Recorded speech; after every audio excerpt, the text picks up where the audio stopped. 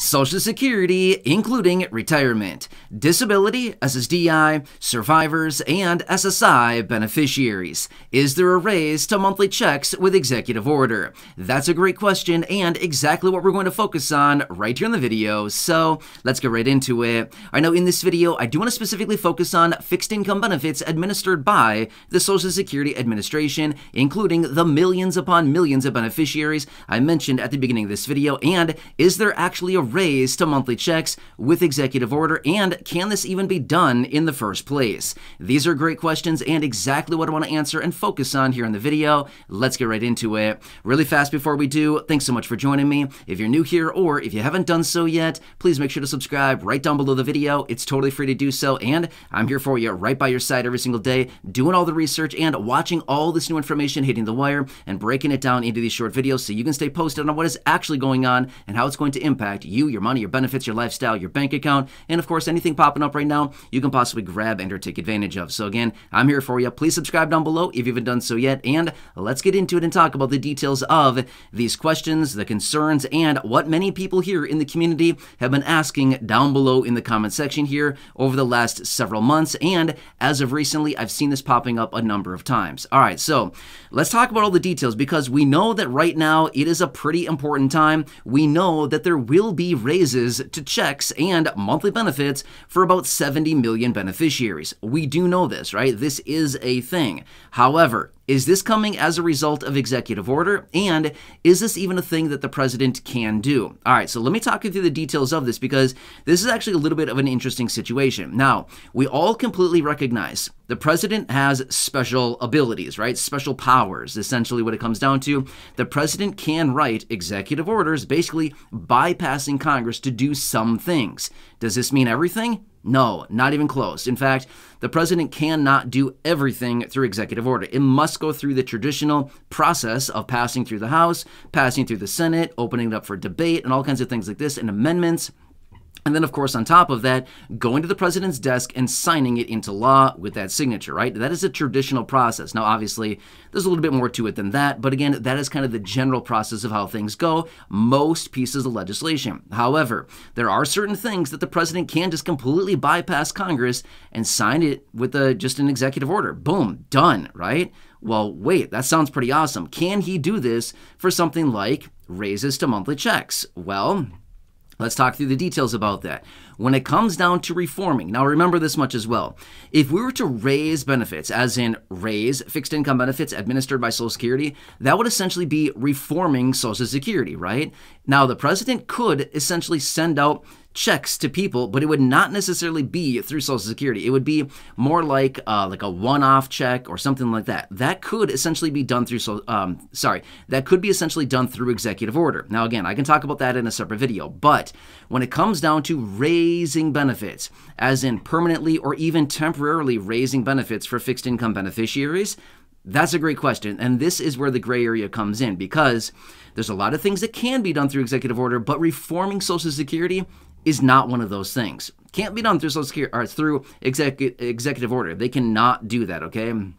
So as a result of that, any raises that may be coming in for fixed income benefits, like those that I mentioned at the beginning of the video, and any fixed income benefits administered by Social Security that I may not have mentioned, like spousal benefits or, there's a whole list of benefits out there that I didn't mention as well. But any of these that I may not have mentioned or any of them that I did that are administered by the Social Security Administration, any reform to Social Security cannot be done through executive order, okay? That must go through Congress. They have to do that. So when it comes down to any talk that we've been hearing, as of recently anyway, we've been hearing a lot of talk about the COLA raise, right? The cost of living adjustment, the annual adjustment to benefits every single year, right? Does that have anything to do with the president? No, not at all whatsoever. It has nothing to do with the president. So I've seen some information coming out saying like, oh, Biden approved, raises to benefits.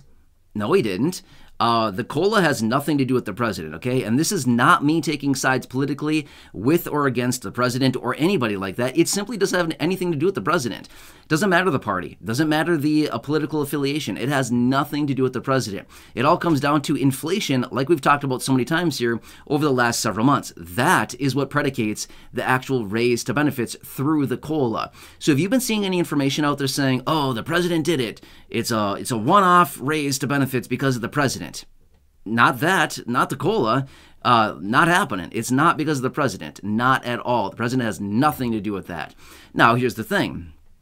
If the president were to make some decisions and decide, I'm going to raise inflation by printing a ton of money and doing all this stuff, obviously that still has to go through Congress as well, a lot of it anyway.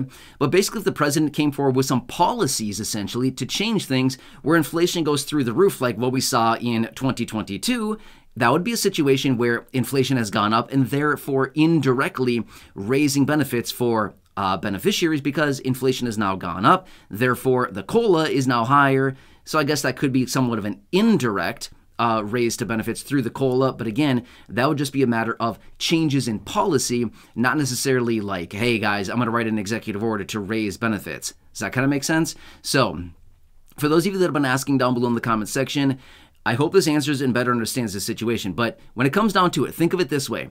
Social Security cannot be changed, reformed, or basically anything about it without going through Congress. It must go through Congress. It cannot have an executive order written and just change Social Security when it comes down to these big things, okay? Some things can be done through executive order. Not changing Social Security. That has to be done through Congress, okay? So, good old Congress, right? We all are huge fans, right? I know. I can hear all the hooting and hollering out there, right?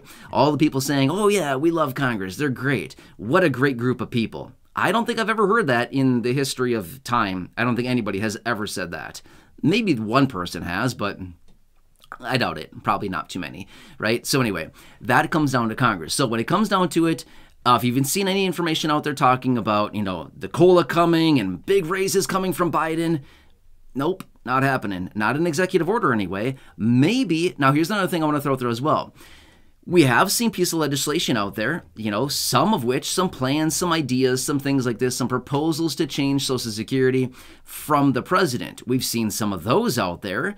But does that mean that it's an executive order? No. We have a lot of pieces of legislation out there through many lawmakers out there who want to change Social Security, reform the program, raise benefits. For example, like Bernie Sanders with the Social Security Expansion Act, right? That would raise benefits by $200 a month. That's just a piece of legislation that's out there. That does not mean it's an executive order, right? It just means that there's legislation. Now, the president also has some plans and ideas to change Social Security and reform the program as well. But again, it's not an executive order, right? Anyway, hope this explains it. So I just want to bring this to your attention. What's going on here?